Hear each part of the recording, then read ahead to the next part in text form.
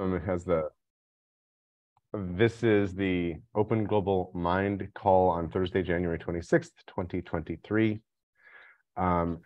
Judy, like much snow on the ground in Minneapolis, or what's the sitch? The actual snow on the ground is probably only 5 inches at this point because there's been some sun melt.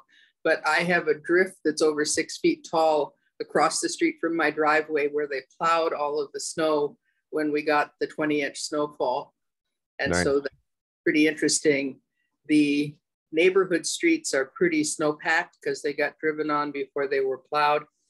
And they had to work to uncover mailboxes because they were kind of covered up once the plow went through. Yeah, so yeah. It's been interesting.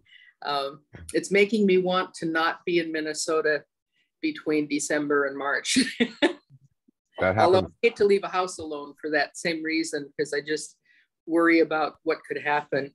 Yeah. And all over the houses, everything has icicles on them, because even if you've got good insulation, the sun melt creates just enough to get icicles. And so they're kind of like 3 feet long and 4 inches thick at times. But luckily, nobody would ever come close to my house, so I'm not worried about anybody getting killed or something. But it's kind of bizarre.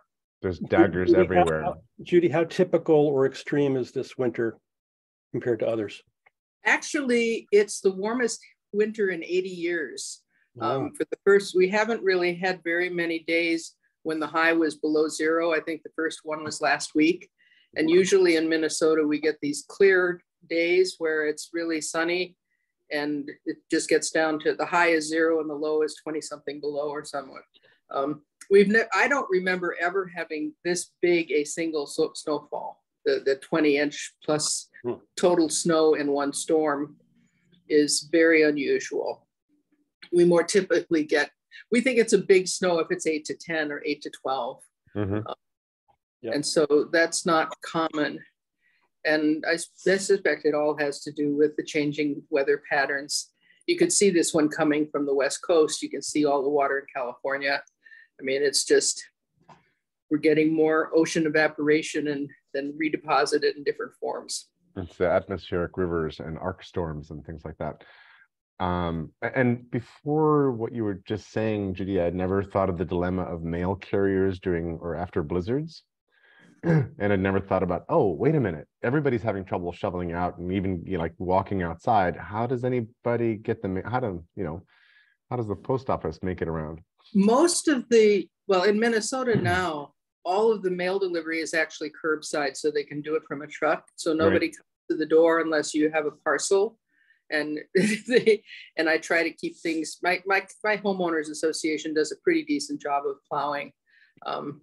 But I have to get out there to put salt on the stoop because the icicle melt on the front porch makes the front steps kind of icy. There's a couple steps up to the door of the house. So it is interesting. I mean, I grew up in Illinois, so I'm kind of used to the whole thing. And in the old days, people never had house delivery. It was always a mailbox in the curb. So it's kind of like they're going back to realizing that's more efficient for the mail service, although perhaps less convenient for homeowners. But I don't know, I think walking 50 feet to your front street to get your mail is a reasonable exercise demand to put on humans at this point. Yeah, exactly. So we're so sedimentary. Also, houses used to have coal chutes and milk boxes by the door for home delivery of said things. Right. So maybe we need like drone delivery of physical mail. Although all the physical mail that I mostly get now is flyers that I wish. Is there any way to have a class action suit to stop those flyers from those happening? third class stuff? Yeah, I just put all of it in the trash on my way through the garage. It goes from my mailbox directly into the trash with regret every time. Yeah. And I hate the stores that create that much paper and ship it around. It's like it's so inefficient now because the population is so accustomed to not actually reading anything that's physical anyhow. Right. It's kind of a stupid thing to do, but they all seem to still want to do it. They want to give you coupons or things to try to get you to come in. Well, the story I'd read is that Kmart, I think, tried to stop their flyers. They experimented with stopping the flyers, and it turned out that people stopped showing up in the stores. Like I don't mean everybody, but sales definitely fell off and they were sort of forced to go back into the direct mail business of getting those things out, and that's depressing. Well, it's the sort of false advertising is another whole topic we could talk about sometime in terms of what's really a bargain compared to what's out there in available pricing. And exactly, it's kind of nuts, but anyway.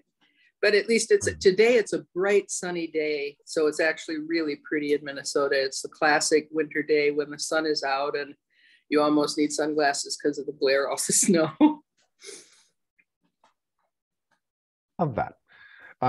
Welcome to the call, everybody. I put a topic on the call of what is truth and what are values, prompted by Bentley, who then subsequently overnight put a different message after that in the Mattermost that said, oh, by the way, we tried this in the Canonic Debate Lab and the debate didn't go all that well. So I'm not sure, it seems like it's sort of maybe a dead end. And I'm like, oh, uh-oh.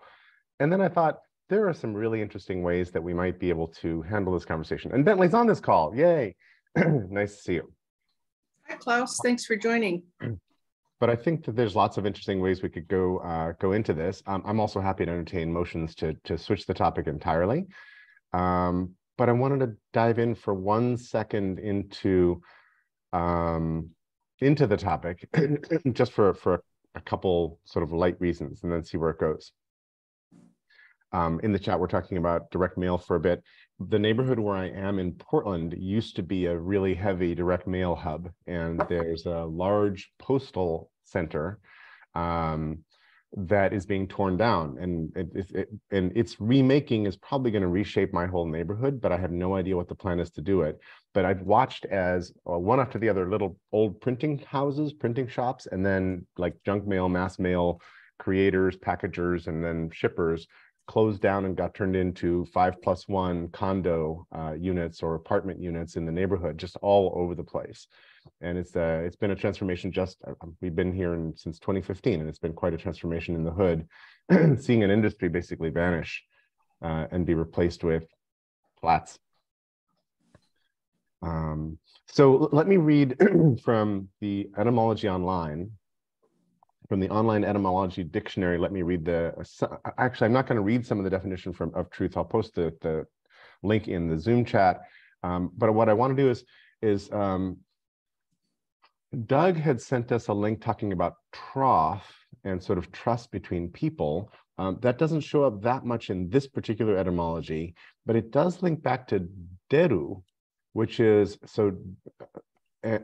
and this is kind of a Proto-Indo-European root meaning to be firm, solid, and steadfast, with specialized senses of wood or tree, or derivatives referring to objects made of wood. And that seemed really interesting to me as a place.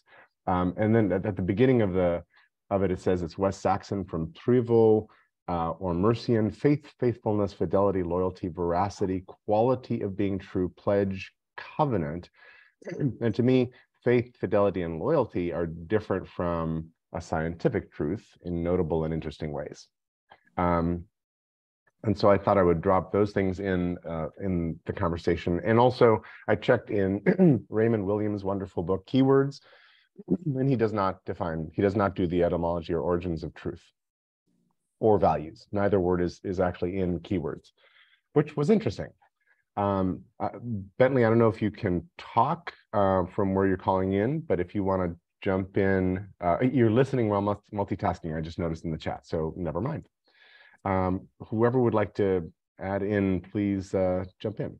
I just wanted to toss in that in my mind, my family didn't really talk about truth, but they talked, and they didn't use this word when we were kids, but discernment, the kind of, does that make sense to you question? And the exploration of information at all times. And that's another dimension, I think, of the topic, different from the discrete one you proposed, but one that if we don't do today, I'd love to do some other time. Well, I'd like to find our way to things like discernment, like right away, because I think that that's a very interesting journey for us. Gil. So discernment brings us right to the question of absolute versus subjective truth, which is part of what this conversation is. And one of the things I've been observing a lot lately is the difference between I'm gonna walk off the plank here between physics truth and human truth. We all live in interpretation. We can't do other than that. There's no ultimate truth in human experience, much less understanding somebody else's experience. But I'm pretty certain that if I hold up the computer and drop it, it's going to fall because gravity is the law, right? Right. Physics is telling us it actually is not that clear. So it may be turtles all the way down. I'm wondering two things. One is, what was Plato's definition of truth, if somebody's got that at hand? And I'd like to know from Ken what's troublesome about the word for you. Ken, you want to jump in now, and then I'll go to Mark? Sure. As my friend Robert Gilman says, he's a astrophysicist. He says, in science, we believe all truth is partial, selective, and provisional, because we always know that we're going to discover more things. So it's partial because we can only see part of things. So the human experience is bounded by our senses and our thinking, and the universe is vast and we are tiny. So we just see what we think, and we make up shit about it, and we test it to see if it's true. So it's partial. It's selective because we select out what we're capable of working with, and it's provisional because as we go on and learn more things, our truth is going to change. And so from a scientific standpoint, that makes a lot of sense to me. Then you couple that with people who have religious proclivities and say there is just one truth. And Picasso said if there were only one truth, you couldn't paint 100 canvases on the same topic, which I really love. And they couple that with righteousness and start to tell you how to live your life. And it's like, go away really fast, really far. So I find truth, capital T truth. There's small t truths, and I think it was Heisenberg who said the opposite of a truth is a lie, but the opposite of a great truth is another great truth. So a few things about truth from my little trove of truth in my brain, this brain. That was a very nice excursion through your trove of truth. I appreciate that. Mr. Carranza. I want to make a recommendation. I just posted in the chat the archive.org link to Jacob Bronowski's 1974 series, The Ascent of Man, and chapter 11, Knowledge or Certainty, is a most excellent video essay on this very topic. And it's in completely clear, beautiful, and powerful. One of the incredible examples of how to communicate on this very topic. And the ending is just heartrending. There is a notion called fallibilism from the American philosopher Charles Sanders Peirce, and fallibilism is well defined in Wikipedia. Basically, all scientific knowledge is provisional. Science never proves anything. And those who say that we have certain knowledge are trying to manipulate you emotionally because of just this desire for certainty and a fear of uncertainty. That's it. Thanks. I highly recommend checking out that video and sharing it with high school students, maybe even junior high school students. So that's kind of powerful. Thanks. I think one of my ancient regrets that you've just dug up out of the depths of memory is not having watched The Ascent of Man, which is interesting. And then I'd love maybe to watch it now, given what else I've learned about history and other interpretations and so forth, like The Dawn of Everything book club and whatnot, to see how all these things hold up and which direction this all went in. So I've always been leery of capital T truth. I've always said when somebody shows up and tells you they know the truth with a big T, your little alarm bells probably ought to start sounding. And as Gil said, there's a few things that we can count on predictably that operate within certain realms and regimes, like the laws of physics and such, but the predictability of chemical reactions and physics and so forth. But in general, it's like, beware of truth and beware of people that make you pledge to a particular set of truths as the membership criteria for a thing, whether it's a religion or something else. I think that's Rob getting a call because his icon's lighting up on my screen. And then, as Eric posts in the chat, ChatGPT is now creating new truths for us with squishy air quotes around the word truths there, probably.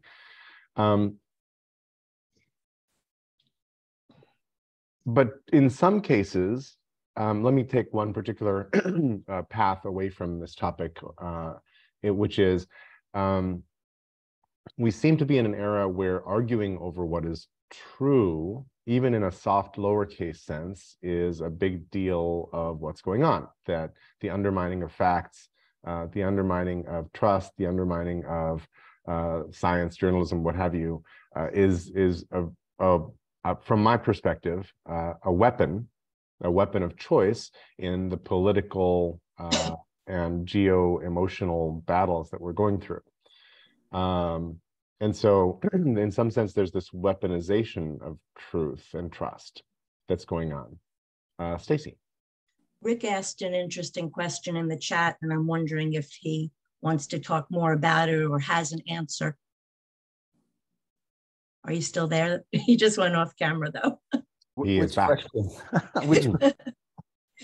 How might we use discernment to seek the different domains of truth? Yeah, I sort of echo what Joe was talking about, truth with a small t. I mean, there are a few truths as far as we can tell. Death, we could, say, well, maybe that is an absolute truth. You're gone. If we get something out of it, so we can quibble over things like that. So, I think it's worthwhile delineating the different domains, because if you're predominantly trained in one domain, you go to a different domain and use your mindset from that domain to seek truth in a different domain, then you can run into problems. So I asked the question open-endedly. I'm not proposing that one has an answer, because after all, we're seeking truth together. And Rick, can you start with domain? Well, you said domains of truth. What do you mean? Can you give some examples of different domains of truth? Well, I mean, you can talk about, the physical world. You could talk about the scientific world. You could talk about the natural world. You could talk about the psychological world. You could talk about the philosophical world. You could talk about the religious world. I mean, you can have a plethora of different domains that you may have. You've been trained in a certain way to look at things. So as a physician, I've been trained in a certain scientific way.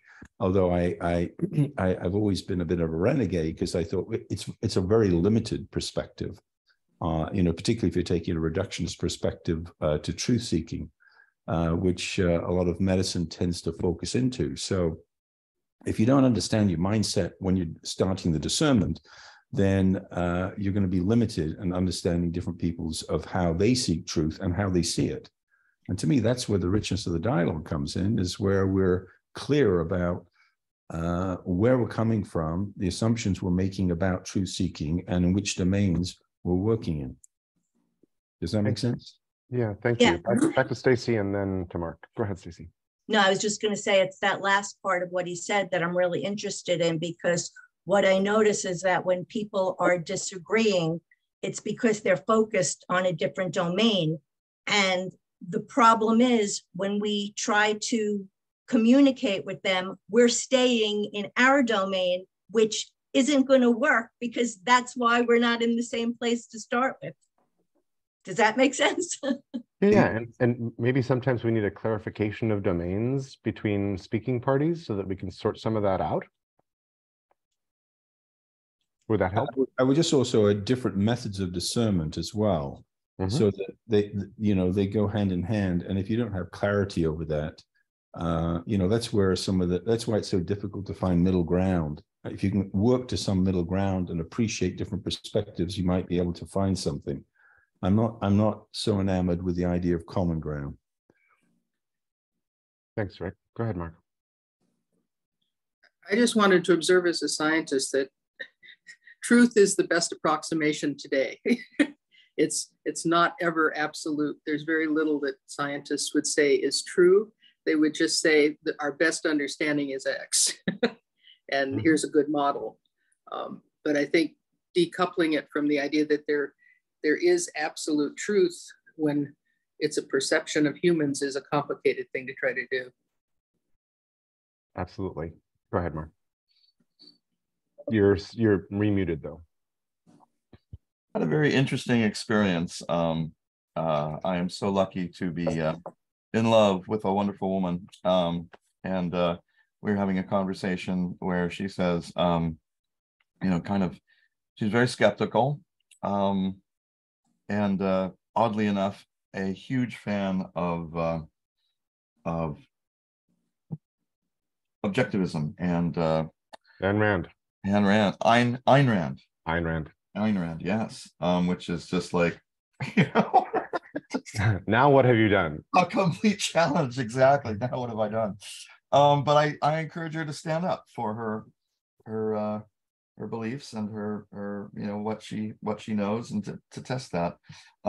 Anyway, she said you know, she's kind of doubting her feelings because, you know, love is a hormonal oxytocin thing. Ayn Rand is not the best role model for a romantic relationship. I will just add that. I think I have some uncertainty related to this. Yes. Just saying, the history on that's not great.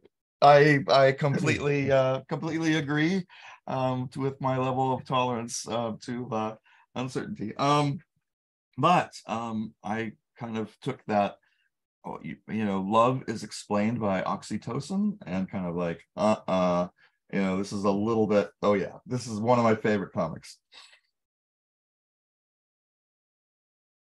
Lovely. Yeah. I think Ken Homer turned me onto that. Not sure. Anyway,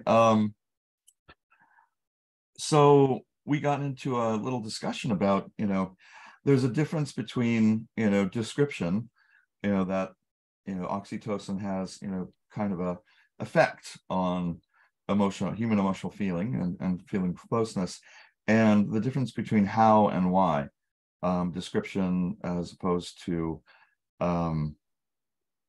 explanation. And, you know, basically oxytocin does not explain love. And you know, it has a, you know, there's a component there, there's an interesting, you know, kind of influence there, but love is much more difficult to find what the truth is when how love is created. Yeah, exactly. It doesn't explain it at all. Or, you know, there's only, you know, a little kind of explanation. Anyway, enough about that. I'll go on to Bentley, unless there's a comment. Bentley, thanks for joining. Jump in. Hey, so I did want to just kind of, some things came to mind while listening to the conversation.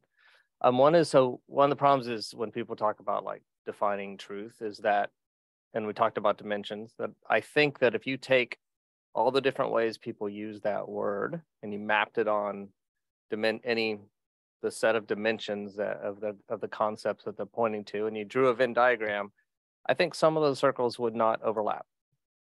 So the problem is the word in its current use is not definable. There's no definition that could cover all the uses of the word truth.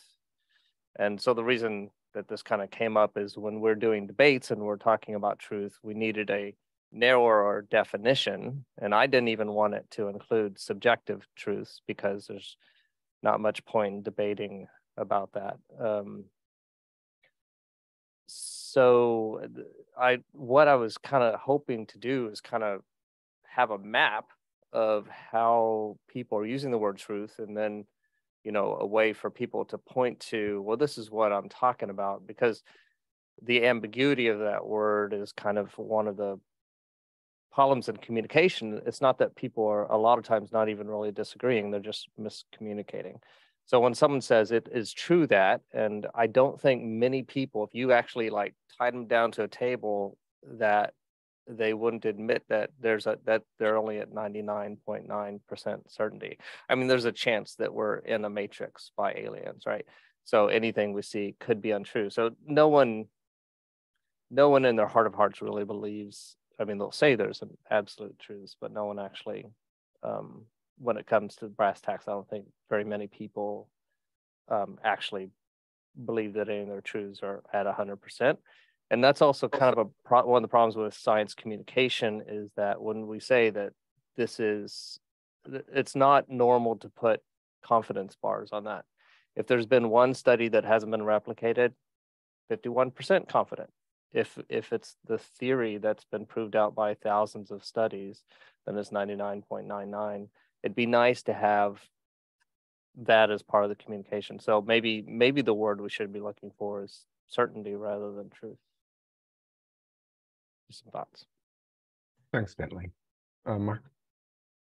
There's a wonderful term in art of linguistic art called umbrella term or umbrella word, where, if you're looking for, explanations of intelligence or testing intelligence, you're not going to find it only in a IQ test.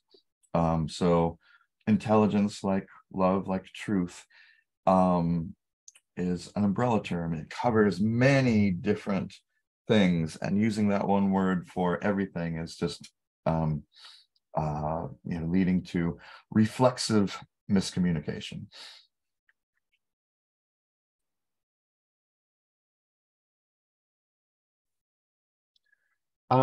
And Gil asked in the chat, so what does this have to do with OGM? And Gil, I think that no, I didn't ask that, Jerry, but it's sort of like that. I asked why are we so concerned with this topic? Why do we care? Why do we care about truth?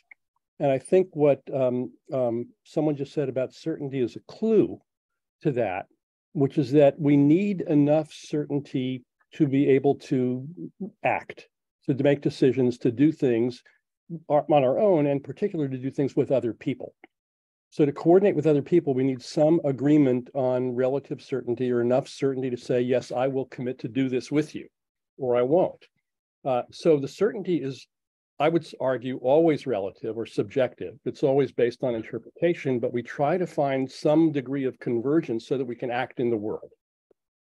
So that's one possible explanation. But I want to return to the question. It's like, this matters a lot to people.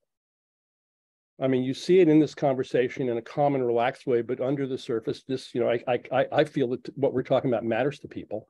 Out in the world, as Ken and I were just exchanging in the chat, people kill each other over this shit. So clearly it matters a lot.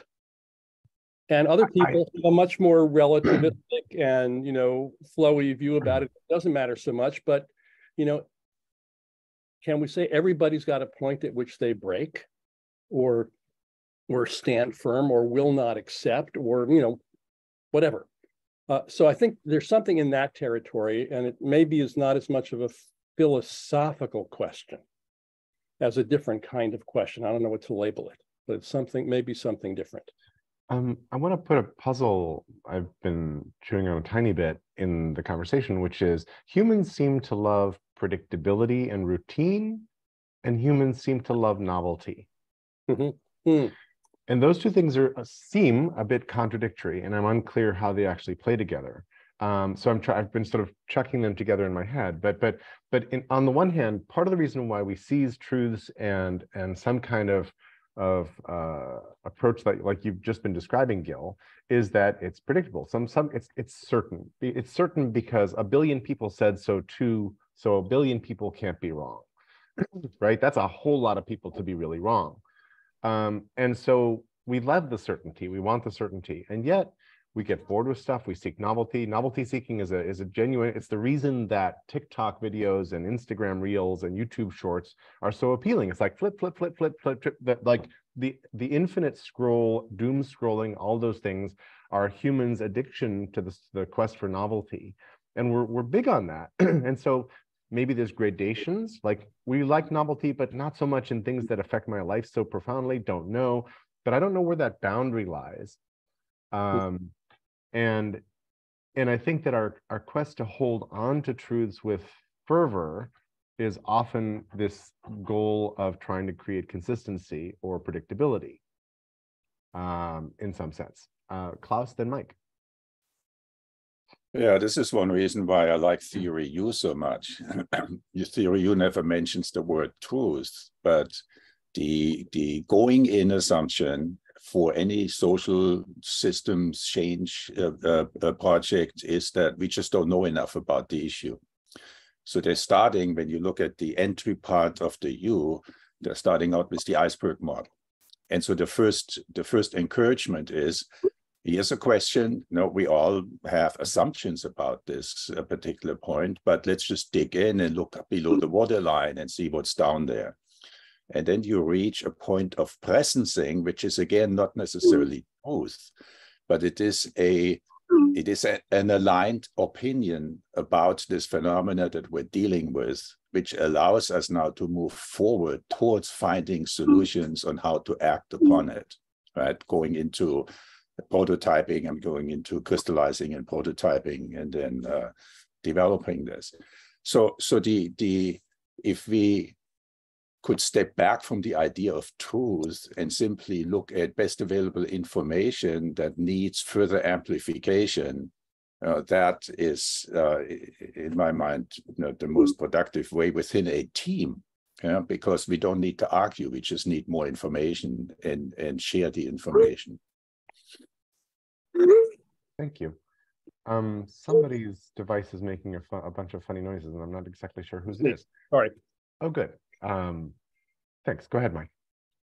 I'm sorry to join late. I'm really disappointed that I couldn't be here at the start, but I love the topic. I particularly like the focus on values, because in my world of digital policy, there's a lot of discussion at the international level about the need for policies that reflect our shared values or our common values or our democratic values. The Europeans are particularly fond of using that term. And then you press them and say, okay, so which shared values are you talking about? And what's the hierarchy of these values? Is the shared value of personal autonomy more important than the shared value of life and security? And they can't ever answer because there isn't a shared value. I mean, different countries have fundamentally different values, or at least the emphasis is different, even within the democratic countries. You go to Japan and it's so much more communitarian. The idea that you have your right to free expression, well, that's important, but community and coherence and calm, I guess the phrase is wa, W-A. That's a value in Japan. And so I love the phrase, the term values. I just don't see it being applied in a coherent way. And I spent a lot of time with sociologists and anthropologists, and they don't have any answers to these questions either. I don't know if we will ever agree on shared values. But I do think that respect for the truth and a desire to get more truthy, as a physicist, I know that we never get absolute truth outside of the church, and that's a bad place to look for truth. Everything is always an approximation. And I think that's the thing we need to teach our kids, is that truth is very much something you approach asymptotically. You can get an extra significant digit, you can get your eighth digit, your eighth decimal point, but we know that we're never going to get the exact number and the exact truth about anything. So anyway, those are the reflections of a physicist, not a philosopher, and a policymaker, not a sociologist. But I do wish we'd use these words in a more consistent way. And maybe we need different words. I mean, maybe that we don't say truth. Maybe we do talk about, I think I'd be interested to know if anybody else had put another word out on the table that actually comes closer. Thank you very much. And again, I apologize for being late. Mike, thank you for joining. Usually you aren't able to join because you have overlapping calls. So I'm glad you're here. You're the first person to sort of put values into the conversation. So we hadn't even gotten there. And thank you also for reminding me about the word truthiness, which I think fits in here really nicely. And I got rid of the domain, but years ago, after talking with BJ Fogg of Captology, which is basically how to get people to change their minds, I bought the domain truthinessinstitute.org.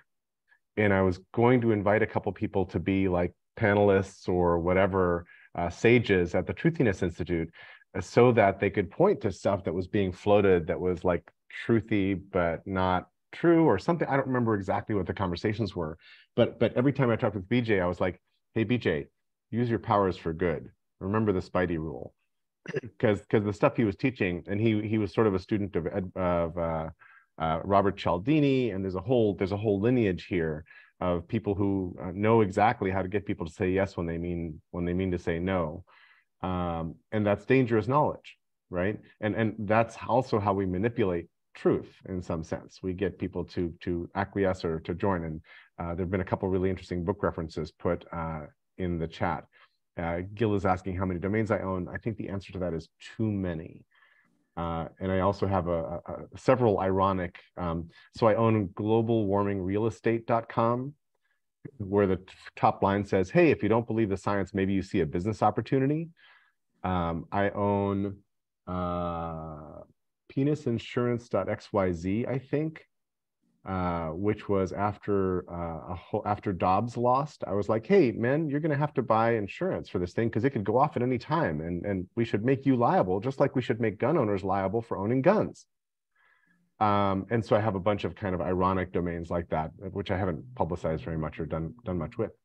Mr. Botello, you are next in my queue. Thank you, Jerry. I just want to dovetail on what Mike was talking about. I think there's imprecision, not just in the language of values, but also in virtues. And we mix those words up and we don't delineate them very well. And I'll just say one thing and give one example, which is values divide us, virtues can align us. And, Jonathan Haig's book on the self-righteous mind, is a brilliant expose about the different value systems between liberals and conservatives. We have the same values, but we have differences in priorities that separate us out. And that's where hierarchical values create so much of the friction. Whereas if you flip to a constellation of virtues and think of them in non-hierarchical ways, then you might be able to create some middle ground so you can navigate between our differences in value systems. So I think this particular thing, that's why I would add virtues into the mix, because I think you could do a deep dive into that. Thanks, Rick. Mark, we're back to you. I think you wanted to jump in earlier, but thanks for your patience. So I'm trying to think of the other scientists who are much more into the notion of precision-weighted prediction error as how the brain works with sensory information and intellectual information. So the brain and ATM, what is it called? Automated temporal memory. Different studies of artificial intelligence engaging with the world. Basically say, here's a sensation. The brain is going to predict what the next sensation is, and by gauging the difference between the brain's prediction and the actual sensory input, it basically makes different kinds of adjustments in its future weighting and prediction. It's an absolutely brilliant kind of foundation of how the brain works and how the brain works to novelty and why it treasures novelty. So not only the mind, the brain. I highly recommend the short abstract and the link to the Surfing Uncertainty, Prediction, Action, and the Embodied Mind by Andy Clark, who's one of my favorite philosopher scientists. It's pretty quick and easy to read. Thanks. Thank you very much. Lots and lots of sort of books and research references in this call. And I wish we could sort of summarize these for each other, give each other the TLDRs on many of these things, because they run so deep and they're so interconnected. Well, to your point, Jerry, I just posted something to the list because I can't attach files here of 2 pages of Jonathan Haidt's The Moral Foundations of Political Thought, one of which is a diagram, one of which explains each of the diagrams. So if you want to look at that, it's a kind of a very brief encapsulation of the righteous mind. Fabulous. Thank you. And I think that one slipped right past me. So, well, it's one of the things that Haidt points out is that there are 6 values that are common to both left and right, but the people on the left tend to focus on just a couple of them, and the people on the right focus on the rest, and that's why they continually win in debates and they continually win elections, because the left keeps focusing on care and harm and fairness, and the right's, well, what about purity? What about loyalty and whatnot? So it's a really interesting view of the divisions that are going on in this country. So I'm just going to quote from my brain where I've taken some notes on the moral foundations theory, and there used to be 5 foundations of morality, and now there's 6, is my understanding. And what I've got, let me just screen share for a sec. What I've got is this. So out of the righteous mind, Jonathan Haidt, we go back to the 5 foundations of morality: authority and respect, fairness and reciprocity, harm and care, in-group and loyalty, purity and sanctity. And the 6th apparently is liberty. Liberty and oppression is what Haidt calls it. Okay, good. Let me just done.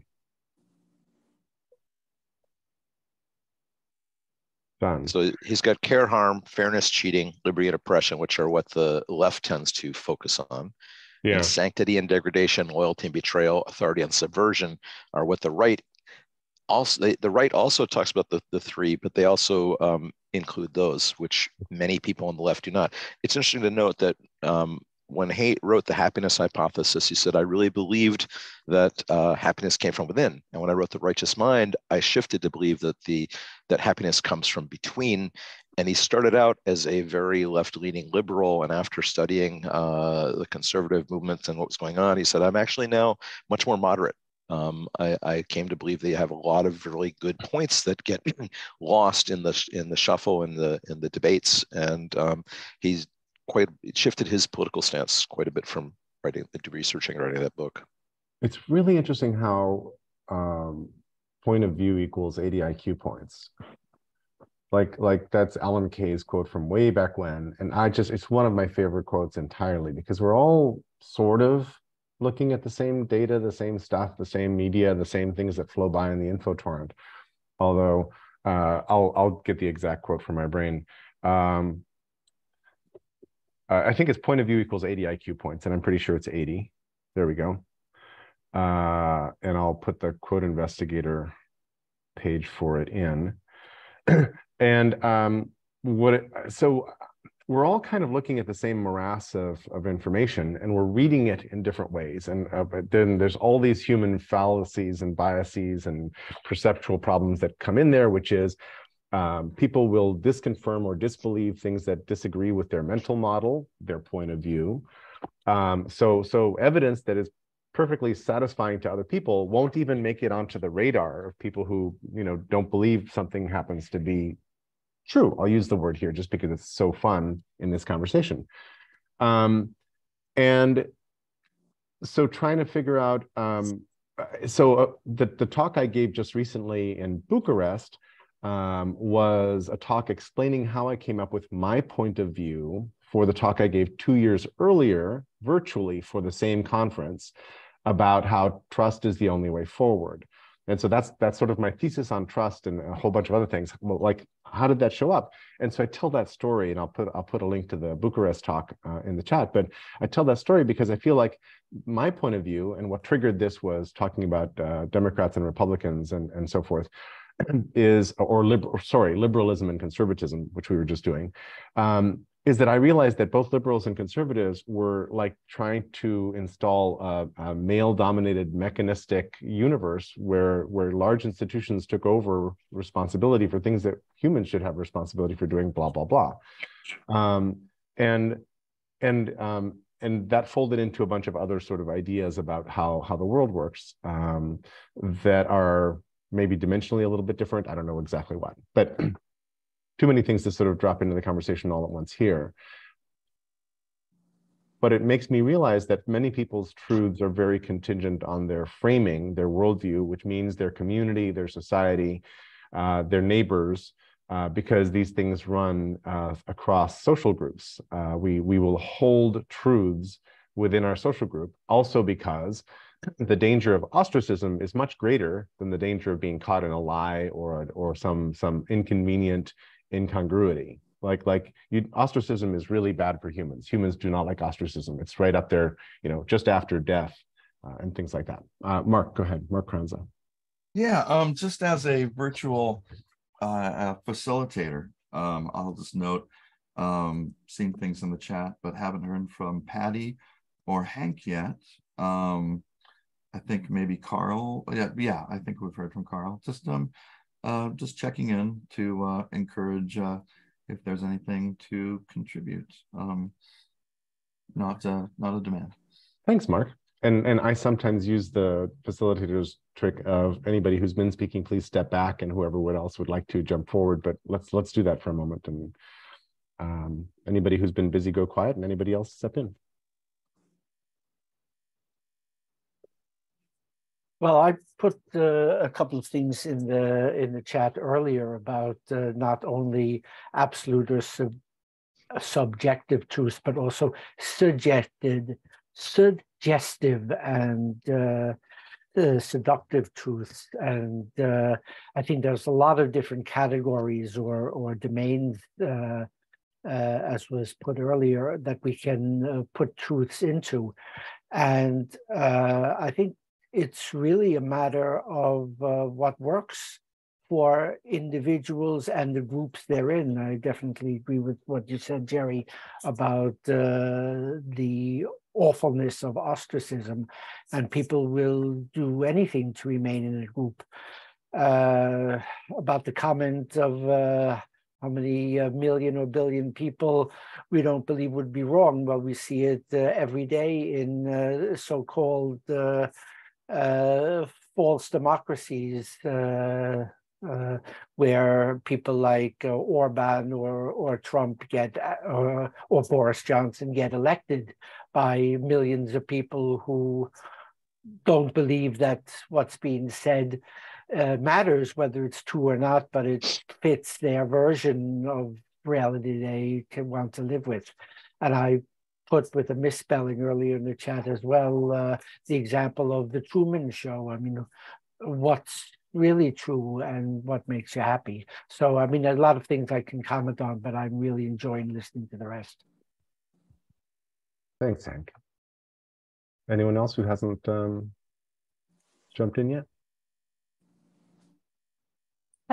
Mark, I appreciate you presenting that, and I would love to actually pop something in the chat. It was right before you popped out of the room. It was I think I just asked if you could share the name of that abstract you had brought into conversation and the author. I would love to take a look at that.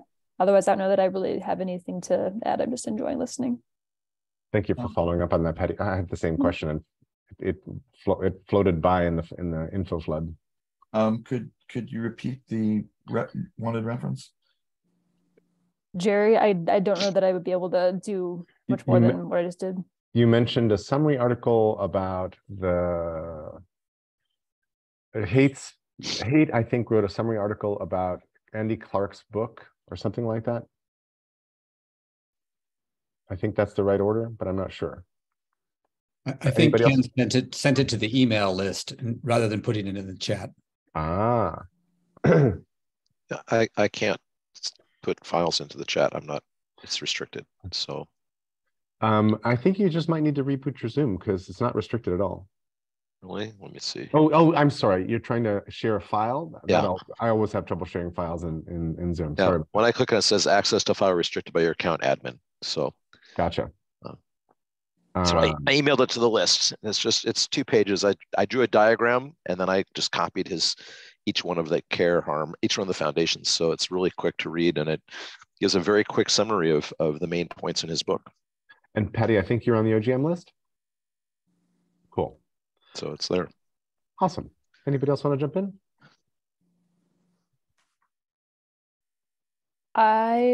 Yeah, actually something came up. I think what's coming up for me as I'm present for this this part of the conversation is just this feels like curiosity around how advisable it is for certain, and I know we can't dictate who uses language and how they use it, but you know, the potential power and harm of words that are used really frequently and freely, I think, and without perhaps much thought. Truth, I think, could be one of those words. I think it's a word that is used with a lot of conviction, often without maybe much thought or intention. And so to maybe just a larger curiosity around language use and the advisability of word choice, I guess, and certain words being used without thought, and how potentially harmful and dangerous that's just something through my lens. I'm very curious about language and language use. So I think it's what's coming up for me in this conversation.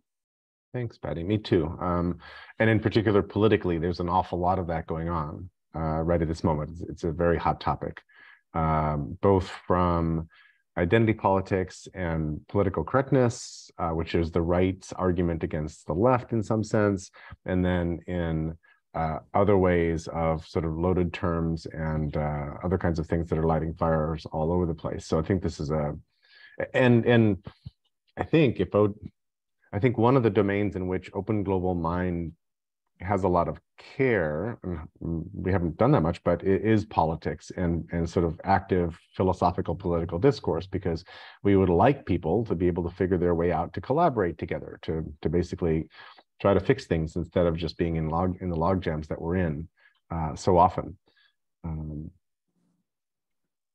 And also we've created, or we're living inside of a culture where we have kind of a vendetta mentality instead of, it's the calling out versus calling in is the way I like to think of this trope. There have been a couple of good talks that I've added to my brain about, hey, in a healthy society, you don't behead the person who did something wrong and salt the earth they stood on. You actually try to figure out how to bring them back in to be a good participant in society. That's like what a healthy group ought to do. And we're not doing that. And then once you're busy beheading people for doing anything wrong, then you get all sorts of people who don't want to raise their hand and call out something that happened that might have been wrong because the axe is a little too close by. And that just spirals downward very quickly. So how do we get a society where we're saying something, it's restorative justice, as Stacy just wrote into the chat, exactly, as opposed to retributive justice, which is what we have now, or crowd justice, which is sort of what we have now. Like retributive justice even means you got inside the justice system. Mark, then Patty? I think I mentioned this last week. Been hanging out with Catholic philosophers at Lyceum.Institute, and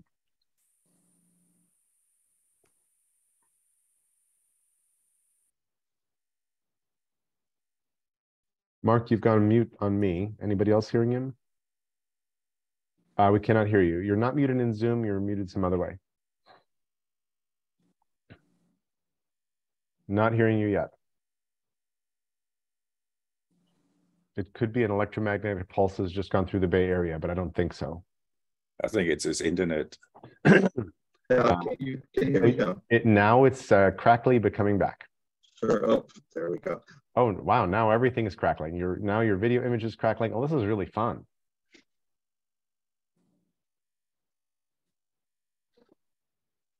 I'm totally enjoying whatever it is you're doing or whatever's happening. Yeah, he's messing with us. Yeah. Interpretive dance. We want to see interpretive dance. And in the chat, he wrote, please move on. Yeah. But that was just so entertaining. Mark, thank you so much for the intermission entertainment there. Patty, floor is yours. And you're muted. Thanks. Just circling back around to what you were saying, Jerry, around, you didn't call it cancel culture, but I'm understanding what you're talking about to be cancel culture. I was thinking about that yesterday and how it occurred to me, you know, I'm present with the punitive justice versus more of the Ubuntu approach to bringing in those who may have wandered, lost their way, and bring them back into the tribe to, bring them home to themselves. I'm familiar with that, but I think it occurred to me yesterday that it also kind of feels like a bypassing of sorts, almost, when someone, the axe falls on someone's head for saying something that was, whatever it was. And it almost kind of seems in my mind also like just an inability or unwillingness to engage with what is often like the nuance of what is actually happening in that, and really moving it quickly into black and white, right or wrong. Just kind of yesterday it occurred to me like that just kind of feels like perhaps a reflection of our collective or who's ever making these decisions, the ability or willingness to engage at a deeper level of emotional inquiry and just wanting to understand empathy. That occurred to me yesterday. I wanted to presence that. Thank you. And it seems that nuance is out. It's hard to slow things down and say, yo, hey, wait a minute. That assertion you just made is not actually accurate because this, and there's no room or patience for the detail, which might be mitigating and might not. It might explain really well why somebody did something. So we're in a very uncivil. This is my truth of the situation, is that we're in a, and I don't mind the phrase "my truth," because I'm stating just the conclusion of my perceptions and sort of scratching my head about this. And probably I should substitute the word truth in there with my perception of what's happening or something like that, or my conclusions are. But we're in an extremely uncivil era, and we have a superconducting public square, which is owned by companies whose reward system is all about addicting us to the platform, or in this case, just not even minding who the hell shows up and what's being said on the platform, which is what Musk seems to be doing to Twitter, et cetera, et cetera. So in that sphere, in this epoch, how do we make our way back to civil discourse and calling in culture and a bunch of other things that healthy communities would do? Because it feels like the space we're in and the community, the community interactions we're having are in many cases very uncivil and unhealthy for humans. Does anybody agree, disagree with that? I agree with that. And I think one of the ways we get back to a healthy community is to ask people, what do you think makes a healthy community? And to listen to every single voice, including the ones who have traditionally been marginalized and not included in the community, because they've got an awful lot to contribute. Yep. Absolutely. Stacy. Yeah, to add on to what Ken's saying, one of the things that I've been saying is that when I just observe, it seems like there's a lack of curiosity.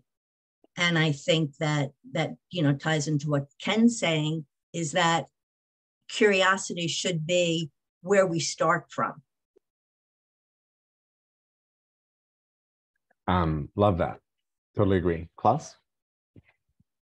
Yeah, Ken just triggered something that's really close to what I'm working on when you're saying community and paying attention to everybody in the community.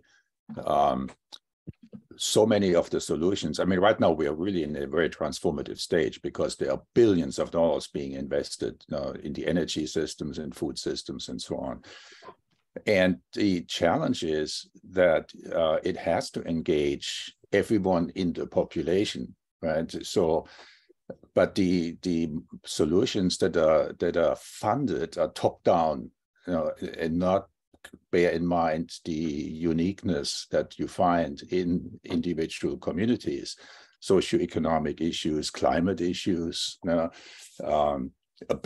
access to water. Water is a huge determinant on what communities can and cannot do, and so there is just no focus really on being inclusive to these marginalized groups because it takes a lot of work. It's counterintuitive to the way businesses operate. So there is a Egyptian professor who wrote a paper on the base of pyramid economy, or the base of pyramid economy, arguing that you really need a non-profit mindset to deal directly with these marginalized communities, but then and that businesses should work through these nonprofits in order to really function, because they don't understand and they are incapable really to deal with this part of the market. But the most important part in my mind really is to avoid people becoming desperate, right? Because desperate people do desperate things. And looking, as we transition here into changing the economy in very foundational ways, we still don't have a formula that assures this kind of inclusivity that Ken was just referring to. It is the most worrisome thing in my mind. Were you thinking of C.K. Prahalad? I didn't hear you. Klaus was the writer you were talking about earlier, C.K. Prahalad, who I think is Indian, not Egyptian, but is that the right guy? The Fortune at the Bottom of the Pyramid guy? I'll post the article. Let me find Good. it. And Ken just posted an article by Prahalad in the chat, which is why I'm asking as well. Patty, please. Yeah, Jerry, going back around to what you were asking earlier around, nuances out, and how do we begin to address building these bridges in the current, state of things. I wonder how much the inability to hold space for nuance or complexity or curiosity, as Stacey was saying, might be a reflection of nervous system dysregulation, and just the product of a lot of bodies in survival mode, right? I think even if the media hadn't had a part in post-COVID, I think it would have already done it for a lot of people. But I think the media cycle is, this is my opinion, media cycle is having a big say, or a helping hand in further just perpetuating the cycle of dysregulation on an individual level. And so maybe the question I'm asking is how does that get addressed on a wider level, especially when and this is my understanding of the act of engaging in things that are dysregulating actually feels like good, and it feels like it's scratching an itch, and it can feel comfortable and like the new comfortable to the nervous system in the dysregulated system. Curious what other people's thoughts are around this. Thanks, Patty. And in situations like that, we will seek comfort wherever we can, and often those relationships that end up are pretty tangled and dysfunctional, et cetera, et cetera. Kim? With regard to bottom of the pyramid, I was in I don't know where I was in some online course, and people were talking about this, and they said, they're actually up to 3.0 now. The C.K. Prahalad put out the base of the pyramid back in the early 2000s, and there have been some philanthropists and educational organizations studying this, and they discovered, related to community, that when they went into a very poor community and they gave somebody a pig or a cow or a bicycle or something that would, very minor investment that would help them to grow financially, they immediately discovered they ran into something that's very common to human beings. As soon as that family began to do well, they went, oh, we're better than the rest of you, and we're not going to, so what they're doing now is they try to invest in the entire community rather than the individual family in order to spread the wealth around. Because if it's concentrated in one family, that family is going to see themselves as better than, and it undoes all of the good that they're attempting to do. So I think we also have to be really aware of human proclivities. It's natural to, when you start to do well, you're like, oh, I'm better than you. And, we have to keep thinking on these really basic levels of what are, to Patty's point, not just dysregulated nervous systems, but also the appeal of being better than someone else. So many people get their self-worth from comparing themselves to others rather than comparing themselves to who they want to be or how they used to be. It's fascinating to me how difficult it is to try to improve the world.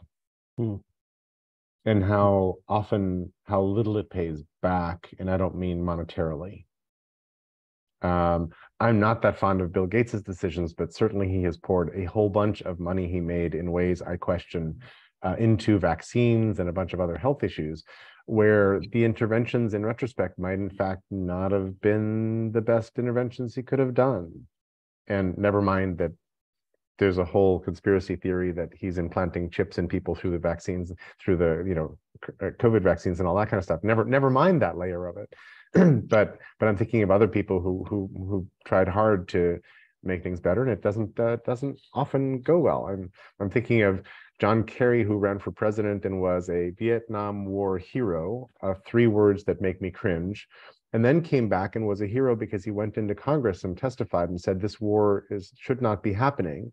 So twice a hero in different kinds of ways, and then was very effectively disabled by the kinds of mechanisms we're talking about today, with swift voting and other sorts of things that were about disinformation and the undermining of truth in the political marketplace on purpose as strategy.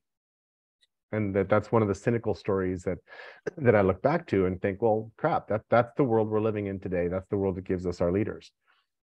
Gil, Patty, Mark. John Kerry also became Secretary of State very effectively and a remarkable global advocate for climate. And so I would just note that you saying, Jerry, that change is hard isn't in the domain of truth that we started the conversation in. It's in the domain of you think it's not hard? Well, it is definitely my truth. It's my opinion. It's an interpretation, which is what we do. Yeah. Other people are thrilled by challenges. Other people look at the world and say, full of opportunity, look at all this change that's happening. Some people say it's climate doom, and some people say the momentum is accelerating and moving power. This is the realm of interpretation. And I don't say that to be critical, but just to note that, Ken, when you talked about the human nature of superiority over others, I suspect that's cultural. And that shows up different in different worlds. And in the case of India and bottom of the pyramid, in the early days of Grameen Bank, they made their loans to groups of women in a village together, so that there can be mutual support and mutual encouragement, if you will, social pressure to repay loans and to support each other in repay loans. It was specifically designed not to atomize and self-maximize, but to build solidarity and support, which I will argue is as innately human, if anything, as innately human as the other. So I just want to be really careful when we say people are like this, because what I see is an infinite variety of how people are. And what the Graeber-Wengrow book, The Dawn of Everything, argues, and I think pretty well supports, is that infinite variety has been there throughout our entire, hundreds of thousands of years of existence on this planet. And for me, that's cause for enormous peace of mind and optimism. So I'm not going to call it my truth, because I don't feel that level of certainty about it, but it's my orientation and how I navigate this mess that we're in right now. On a good day. Yeah, thanks, Gil. Thanks for bringing that up. I'll take a little piece of that and riff on it for a sec, which is the argument that Graeber and Wengrow are trying to make is that, hey, human life way back when wasn't nasty, brutish, and short. Agriculture didn't civilize and save the world. There are all these other subtleties, and we humans had way richer repertory of ways that they stayed alive and ways that they did things, which is really cool. And I think a piece of what we're suffering from the conventional wisdom of history that they're trying to duel with is that people tried to narrow down those things into some sort of set truths about history, which are then useful for their political or sociological or other kinds of projects, right? If life is nasty, brutish, and short, and people are generally selfish and cruel, then we need my prison system, and we need my punitive system, and we need my whatever else, because that's how we build arguments. Right. And so much of this is all just intertwinkled. Patty. Sorry, really appreciate Ken and especially Gil's sharing. Took me in a really interesting direction with what I was planning on presencing, which was per Ken's suggestion of just maybe having wisdom and being aware of the human proclivities. I think what I was hearing in Ken sharing was the and perhaps it is this culture, deep prevalence of shame. I think that I understand self-righteousness to be an offshoot, to be an expression, a manifestation of deep shame, right? And then when Gil said, offered or, invited us to consider that, hey, maybe that's just this culture. I've never left, I've never been to another country. So I only know and have experienced this culture. So acknowledging that. But then I'm thinking like, oh man, that wouldn't surprise me for that to be close, because to my awareness, American culture is the country most steeped in the traditions of Christianity. Does that track? Is that, or we have no? Gil said, no, that's not it. Or we have I guess I just assumed that we had really strong Christian or a framework of, you know, good, bad, right, and wrong. And I, you know, my experience in the Catholic Church was a deep experience of, I think, you know, like humans are flawed, cast out from the garden. There's, I think, shame built into the construct of, let's say, just Catholic religion. That's just been my experience. Others might feel differently about that. But I think Patty, the United States is probably the bastion of evangelical Christianity.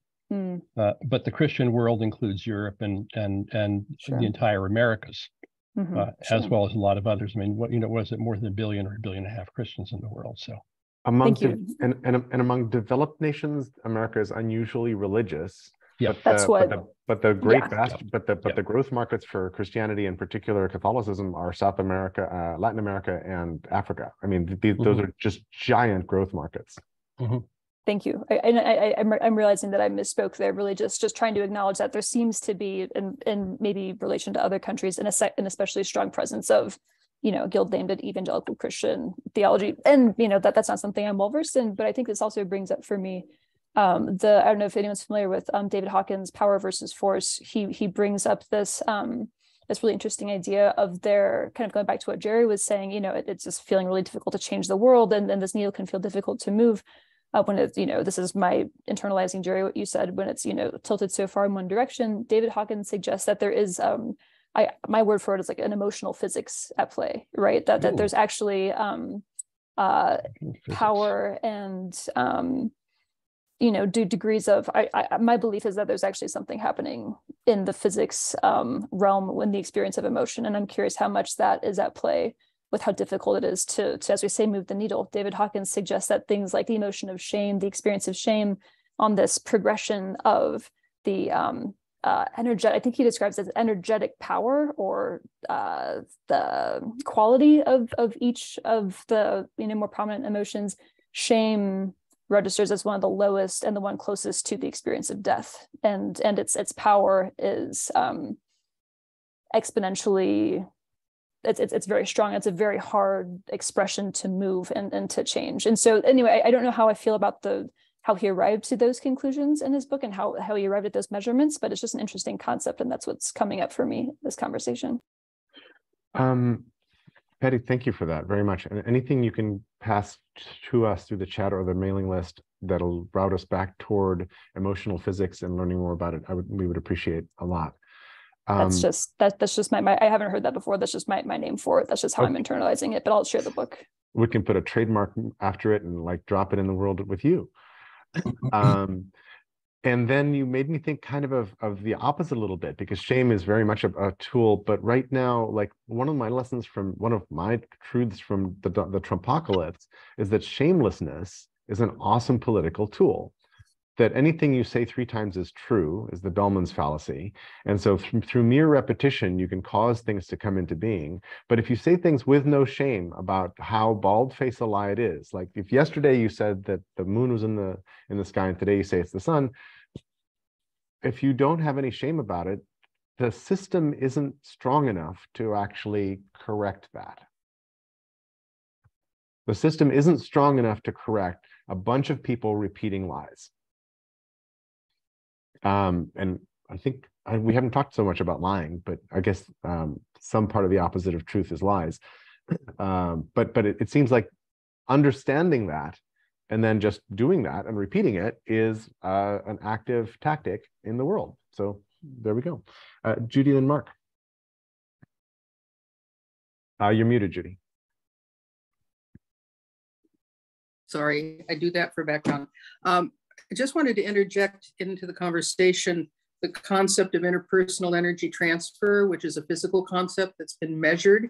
There are energy domains that humans give off in other species, and they interact with one another. So crowd following isn't just that you're listening to words and being influenced by words. You're actually picking up the energy, the emotion, etc., of the people around you. And that's a dimension that we tend to neglect, but it's very powerful in terms of what engages people in their actions, thoughts, and behaviors. And so that might be something for us to dive into at another time. Thank you very much. Mark. On that, the madness of crowds and the wisdom of crowds. When I was young, I would go with my dad, like young meaning like 12 to 16, to motivational seminars. And I would watch, a very charismatic, and anybody can be charismatic if you're paid $1,000 an hour to be so. Basically, this crowd would be an emotional chain reaction. Everybody would kind of like a little bit amplify, and that amplification would spread around. They get a little bit amplified, and crowds can go nuts. What I was attempting to say before, when I guess my computer had ran out of resources and battery power, was I hang out with a number of Catholic philosophers at Lyceum.Institute. And the point was made, I thought I brought it up last week, that shame in Catholicism is a regulatory mechanism, not always a punishment mechanism, and that there's Catholicism is wide and deep. So there's, all kinds of retribution, as well as, and, horrible massacres, as well as, feed the poor, as, one of the centers of, the Epiphany ceremony I went to. But the mention was, the Me Too and the woke movement doesn't have a developed penance, forgiveness, the kinds of things, you go to confession, your sins are forgiven, go in peace, kind of, stability of, yeah, you're healed, please, try again, do better. The community's with you and supports you in, recognizing your mistake and helping you to rejoin the community. Anyway, thanks for so Mark, isn't calling in, I just typed this in the chat, a form of forgiveness and confession? Isn't that, that's sort of what I intended when I was describing the difference between call out and call in culture, is that in a healthy community, that with the process you just described, which is sort of ritualized in Catholicism in certain ways, is that. And it strikes me also that confession is this private thing between you and one priest in a booth under the white rose, which is the Virgin Mary's symbol. That's why it's called sub rosa. That's why these conversations are secret. That's the etymology of sub rosa. And why is that? Why is this not a more public confession of what happened, like in a Truth and Reconciliation Commission? Witnessing. Basically, there's any number of group kinds of situations where, say even AA, where it's like, right. My name's Mark, and I'm a reader. Hi, Mark. I'm addicted to print. Oh man, I'm so sorry. Like these book things, they're just like a pain, aren't they? The early years of English literature. Oh, sweet.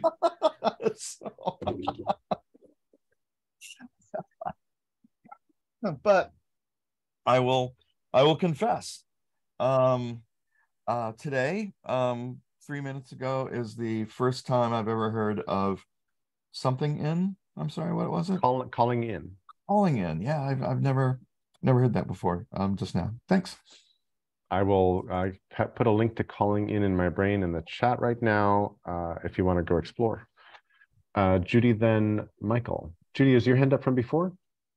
Yeah, I'll take it down. Okay, thanks. Dr. Grossman. Hi, all. I too am a print addict. My name is Michael. Hi, Michael.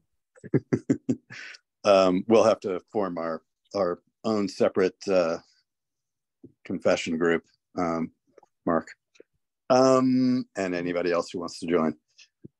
I just wanted to throw out something regarding shame that I don't know what to do with, but seems to bear some conversation. Is I feel like shame has gone from a thing that an individual feels and either holds and deals with the ramifications of that, or confesses to lift the burden, or does whatever, has whatever strange reactions they do to it, to something that is much more prevalently asked of others, the shaming of others, that you should feel shame about something that you don't feel shame about, working in both directions politically, as part of outrage culture.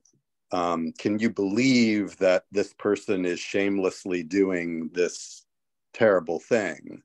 And the person themselves doesn't think they're doing something shameful, and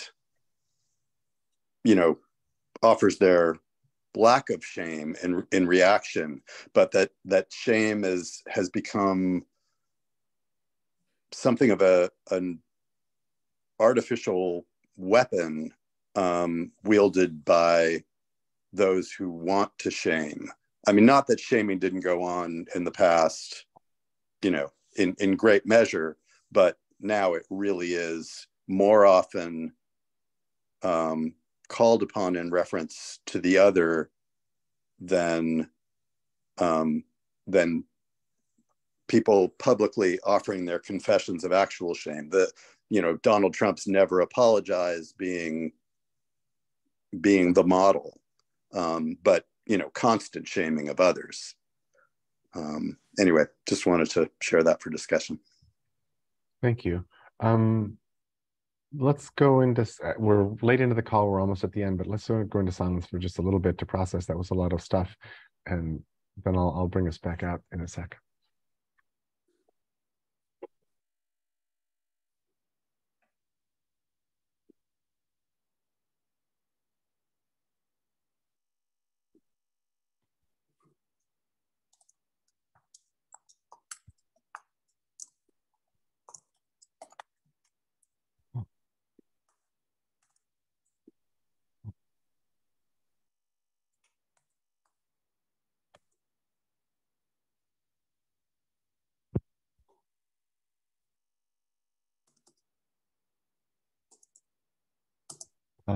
Thank you. Thank you very much. I wrote George Santos into the chat because I had a little light bulb go on in my head a couple of days ago that I know, Ken. I had a little light bulb go off in my head that for some people on the alt-right, George Santos is a hero and a role model because look, you can lie about frickin' everything and become a congressman and get to vote on stuff. And the fact that he continues to pour like shit into the world with lies is merely proof that it's impossible to remove somebody like that. Like it hasn't happened yet, and might, but might not. Don't know how this exactly goes. But I realized that this is it may just be that he's a compulsive liar, but it may also be that this is just a modern successful political tactic, and that he is its fullest modern expression in the American political arena with lots of success. Yeah, exactly. Santos in West Wing. And so that scares me because we're sort of in those waters. That seems to be kind of where we are socially. And I don't think that goes away. Oh, the other thing I want to say about Santos is very much like Trump, the more attention that he gets. So we think that, I think the press may think that, oh my gosh, rubbing this in his face and shaming him is just going to get rid of him and make him go away. And it's like, actually, might be the opposite. It might be that this is a fabulous way to own the media cycle. And one of the things that Trump understood that nobody else seemed to understand was that Trump didn't care if everybody was saying negative stuff about him. Owning the media cycle was the only thing he cared about, and the victory. And if he could have a debate, and I've said this long ago on OGM calls, I said, Trump understood that he could not survive a normal debate with any smart person. Like he was not going to win an actual debate. So he had to undermine every debate so that the 3 days after each debate, the whole conversation was only about him and not about how the other person won the debate or none of that, which meant he always had to escalate a little bit, but never so much that he would be thrown off the rails. And then I'll just throw in the little fact that, 8 years of Obama, and the biggest controversy is he wears a light gray suit one day. And Trump on any one day would do 10, 15, 30 things that were far more egregious and get away with them and still be a viable contender right now for the next electoral cycle. That's amazing. And that's commentary to me on how far truthiness has slipped from being a funny thing that Colbert leveraged to being fundamental to the electoral, political, emotional cycle right now. And that frightens me very deeply. Was it beige? I thought it was tan. I mean, I thought it was light gray. Well, tan or beige, it was, just. Well, if it was beige, that was clearly a criminal offense. I mean, absolutely. God. I'm amazed he didn't get impeached. Exactly. Michael, I think you still have your hand up from earlier, so I will go to Patty. Yeah, I don't excuse me, I don't know that there's any way to track this, but what comes up for me is this curiosity around there. I wonder if there's a correlation between a sense of maybe our relationship with truth and our relationship with our own like felt embodied sense of personal power or lack thereof, right? And I wonder if there's some, I don't know how the two would be related, but I sense that they might be related. Don't know how to name it though. And I think people, so part of my trope on where we are right now is that people are feeling very powerless. That there's a few people who are feeling quite a bit of power because they're managing to move public opinion and do whatever else. But there's a whole bunch of humans who feel disaffected, alienated, powerless in the face of mega crises, polycrises now. That's the word of the year, right? And so I think very much so. And our hunt for truth and certainty in the middle of powerlessness is why this dynamic feels maybe so hard. Something like, does that ring for you, Patty, or would you explain it differently? I don't know that I would explain it differently. Yeah, that resonates. Thanks for speaking to that. Thanks. Gil, and then Ken has a poem for us on the way out. Powerlessness is something that we're sold. Powerlessness is part of the game and part of the strategy to persuade us that we're powerless and to persuade us that we're empty and to encourage us to go buy shit and not organize to change things and take power. And I would strongly recommend that people take a look at Anand Giridharadas' new book, Persuasion. There's a bunch of interviews of him on the tubes about that. And what he's basically arguing is the hell with this powerlessness story and the hell with its human nature this way or that way. It's time to just strap in and outcompete these folks and do a better job of selling a better story. And there's a lot of successes in the last election cycle, as well as in many other places around the world. And he's basically saying, quit whining and get to work eloquently with stories and examples. And it's the book is called Persuasion. It's actually called The Persuaders. I put the full title. The Persuaders. Thank you. Even better. And it's about that. There you go. Really juicy, interesting. Start with a couple of the recent videos and the book if you want. But it sets a very different mood for this story. It's easy to feel despair in times like these, which is, it's an interpretation of how to live in the world. But it's really worth remembering that they are pumping despair at us. Yes. In whose interest is it for us to feel despair? It's a version of the follow the money story, right? Yep. In whose interest? Who wants you to feel that way? It's funny because if muggles, if civilians, if citizens were intelligent, trustworthy, connected, and actively working to make their lives better, a lot of the political crap wouldn't work. It would It would have to go away. And so it doesn't, I'm sorry to be so cynical, but it doesn't behoove anybody to have us be those things. That's right. Well, it's not that it doesn't behoove anybody.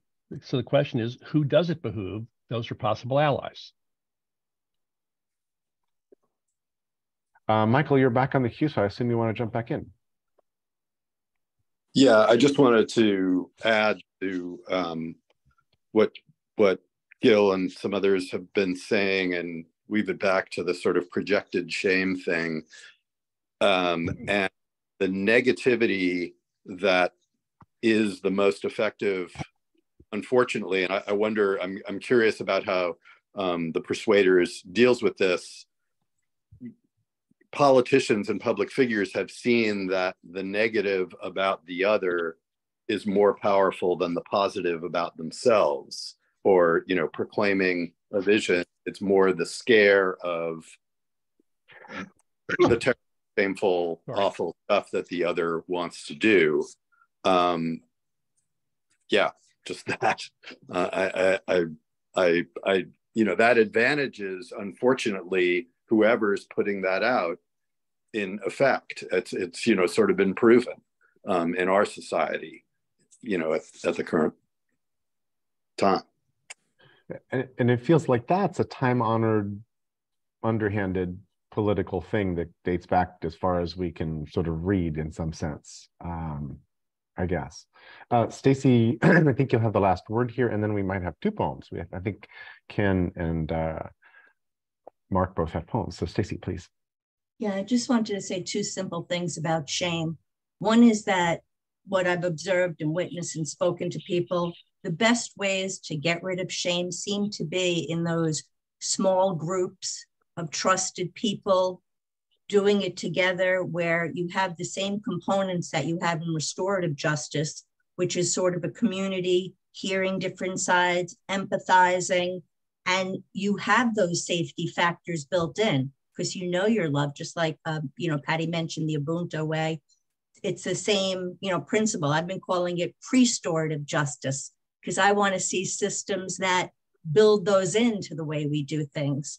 The other thing I wanted to say is, going back to politics, I think that we make a big mistake by not separating the deed from the person. So as much as we might really be mad at George Santos, by trying to shame him, that's not helping us.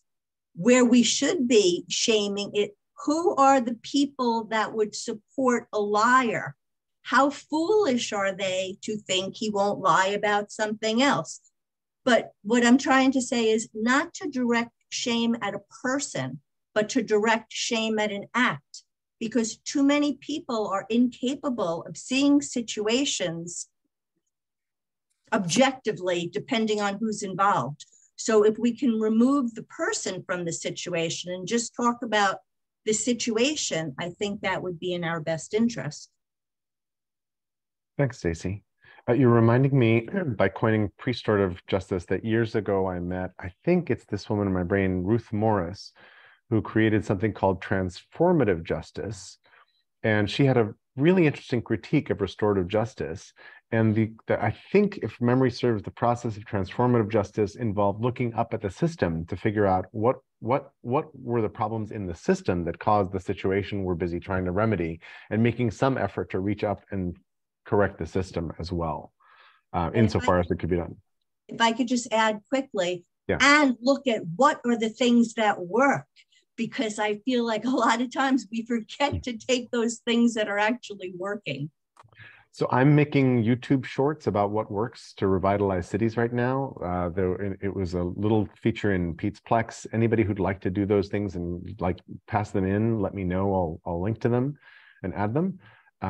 Because I think we need to, Stacy, to what you just said, we need a lot of stories in the world of what's working in every domain, because people don't know. People don't have time to waste, like going and finding stuff. They don't hear, like, there's a lot of good being shared, and the medium for sharing stuff is now just as free as the medium for destroying the world.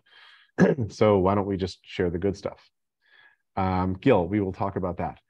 Mark, you have a poem for us, and I think that will wrap our call today. And Ken had to leave, so I'm sorry I messed that up. Yes, thank you. I'd like to highlight the work of Marianne Moore, a New England poet, 1887 to 1972. Brilliant, wry moralist. And this is medium length. I'll try to read it quickly and clearly. You do not seem to realize that beauty is a liability rather than an asset. That in view of the fact that spirit creates form, we are justified in supposing that you must have brains. For you, a symbol of the unit, stiff and sharp, conscious of surpassing by dint of native superiority, and liking for everything self-dependent, anything an ambitious civilization might produce. For you, unaided to attempt through sheer reserve to confute presumptions resulting from observation is idle. You cannot make us think you a delightful happen so. But rose, if you are brilliant, it is not because your petals are the without which nothing of preeminence. You would look, minus thorns, like a what is this? A mere peculiarity. They are not proof against a worm, the elements or mildew, but what about the predatory hand? What is brilliance without coordination? You would look,